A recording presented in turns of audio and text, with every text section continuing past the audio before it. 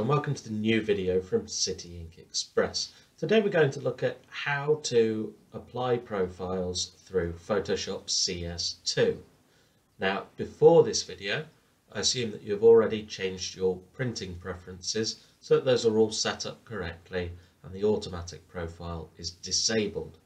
So to start with, we have our profile here. We'll be using a Ricoh SG3110DN with City Ink Express paper today.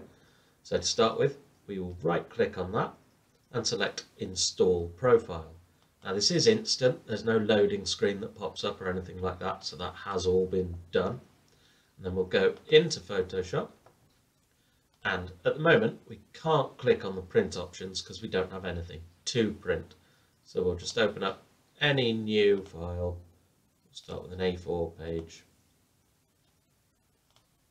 Now if we go to File and Print with Preview, click on that.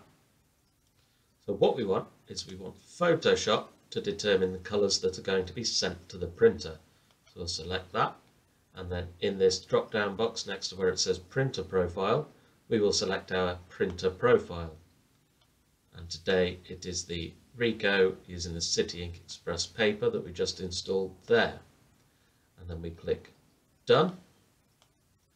And that is everything finished. So now when you click print in Photoshop, it will automatically apply that printer profile every time. So we don't need to go into the Photoshop settings ever again for that. We can just load our image in Photoshop, click print, and it will come out properly. Thank you very much.